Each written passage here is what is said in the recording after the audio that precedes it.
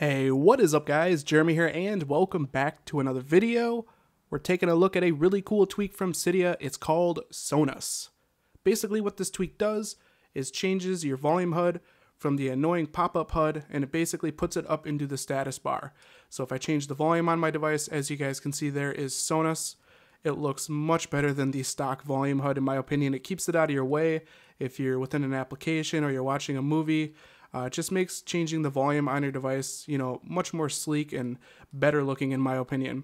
Now you will have to add a source within Cydia in order to get this tweak. The source is down in the description, so you guys can easily copy and paste it into the sources within your Cydia.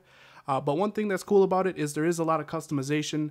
Like I said, here's Sonus, here are the settings. First off, you have your enabled on-off switch, and then you have your size and position, your appearance, and your animation. You can adjust all of these. So size and position, this is the settings I personally like, but I'll go through and change them so you see what it does to Sonus. So if I change the height up here a bit, go ahead and change the volume. As you can see, the bar in the middle basically gets a lot larger. You can make it even bigger if you want.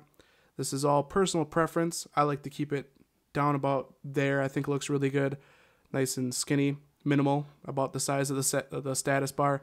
You have the padding for left and right, which will make it skinnier width-wise. So if I turn this up, as you guys can see, the width of it is much smaller. So when I change my volume, it keeps it more in the middle there. You can turn it up even more, and it makes it even smaller.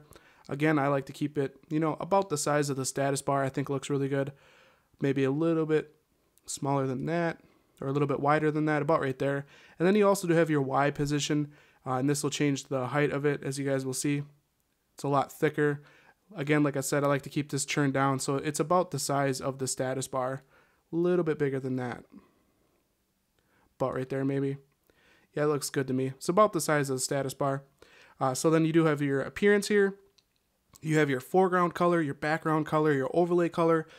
You can easily change it to any color you want. You could really, come up with some really cool color combos for Sonus. I'm not going to mess with that, but you guys can basically make it your favorite color or any color combo you want in the rainbow. You also do have settings for the overlay.